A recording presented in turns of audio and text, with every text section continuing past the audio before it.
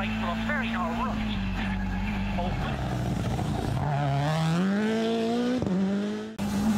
Not even the rain cleaned up quite as effectively as Takamoto Katsuta, who won every one of the afternoon's 3 stages.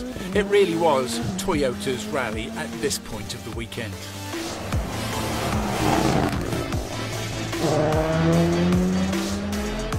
Thierry Neuville's day finished early. Last year's winner got no further than the first corner of stage 6 this afternoon. It was there that his I-20 understeered off the road and into a forest, gone from second place. Elvin Evans leads without having to overstep the mark or overdrive in his Yaris. He's been neat and tidy in his work.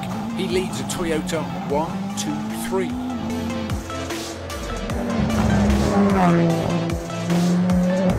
Seb Ogier had his moments on the damp repeat loop of stages. This happened in stage 5. It wasn't that costly and didn't cause him to lose his place. Seb is in second place.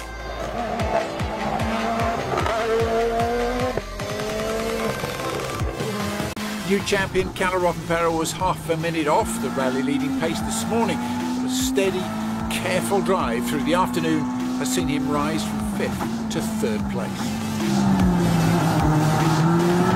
So, as he hoped, Japan is turning into a parade for the newly crowned champion Andres Mikkelsen. His stage-winning pace has been so good, he's even forced his way onto the overall leaderboard.